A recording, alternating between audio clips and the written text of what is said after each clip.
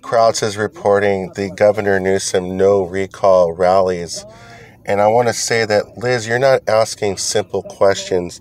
Now that the vice president is attending the rally, why hasn't the governor asked the vice president or the president, with all the COVID cases rising and the Delta raising new cases, why hasn't he said anything to please do something about the Texas crossings, knowing that some of those cases are coming into California? So he's ignored that issue.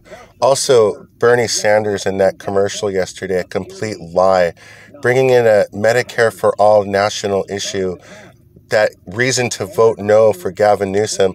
Yet Gavin Newsom, for the last 2 years and last year under COVID, did not add the number for Medicare to go up from $1,500 to $2,500. A simple $1,000 addition would help people not lose their Medicare. So that's also a lie.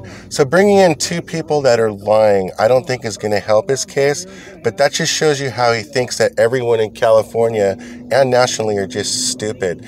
The Democrats are the party of the rich. That's what it's come down to. When it comes to simple things like Medicare for most in California, they want you to stay at the poverty level at $1,500. A guy like me who has 2 jobs and I have my business and I have Medicare, if I want to go and get a 3rd job and I go over the number, I will lose my Medicare. It's that simple. So they know that. The $1,000 would help me tremendously, and it would help most people. They don't also say anything does that have anything to do with the job market? Why is California have so many hirings when people already have jobs anyway? That's the reason right there. So by not increasing the Medicare number from $1,500 to $2,500 to $3,000 shows that your commercial, Bernie Sanders, is a complete lie and has no purpose in this campaign. So they're bringing in the big guns. Liz Krauts, did you ask the governor anything about the Texas crossings and the new cases and the lockdowns? You guys do not talk about the truth about the science. And that's the one thing that the real reason why Governor Newsom should be recalled is because they've lied about the science. Just like bringing in Kamala Harris to help his campaign. Well, that's a lie because the Texas crossings has a California impact on COVID cases.